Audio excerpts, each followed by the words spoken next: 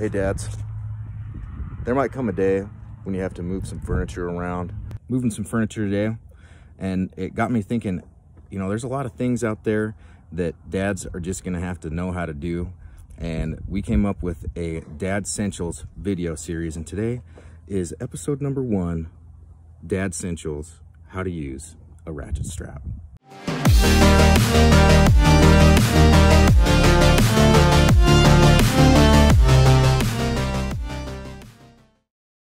You want to have a secure load when you're driving down the road, and that's why we're going to show you how to use a ratchet strap. What we're securing now is this treadmill that got used a ton at the house. And first thing we're going to do, you take hook number 1. And if you got stake pockets like this, is what you call a stake pocket. I like to go down through and then hook it at the bottom. We're gonna go over the treadmill here.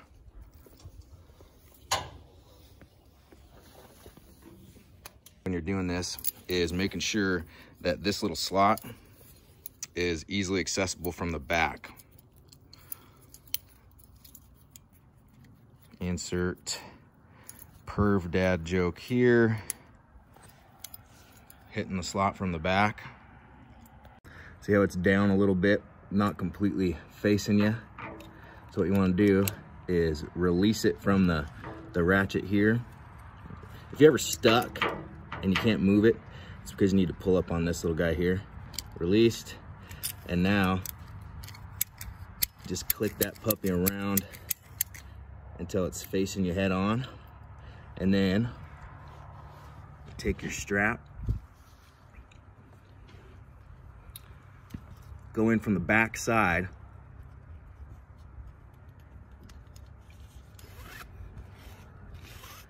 and this is real important too. Pull as much through as you can, because if you'll just depend on the spool here to take out all your tension, you're gonna have a big wad of strap they're gonna have to untangle and unwind when you take this puppy off. So get it just as tight as you can before you start ratcheting. Hey, doggone it. Get off that chair.